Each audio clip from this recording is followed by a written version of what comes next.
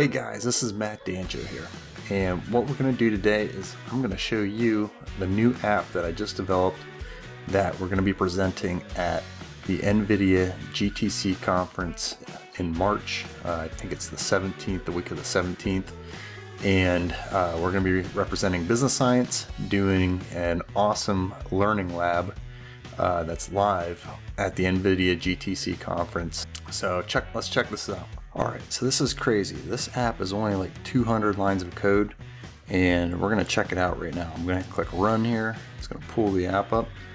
So this is the app that we're going to be presenting at the NVIDIA GTC conference, and what I love so much about this is that it was only 200 lines of code, and what's really cool is that each one of these visualizations talk to each other.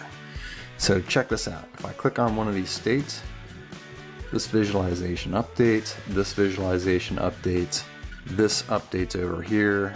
We can see that we're looking at specifically a particular state, and we're getting the expected loss and some key metrics on the loss of mortgages in that particular region.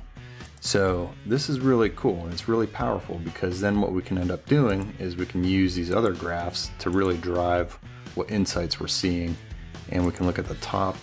The biggest offenders, which is New York, has the highest expected loan loss.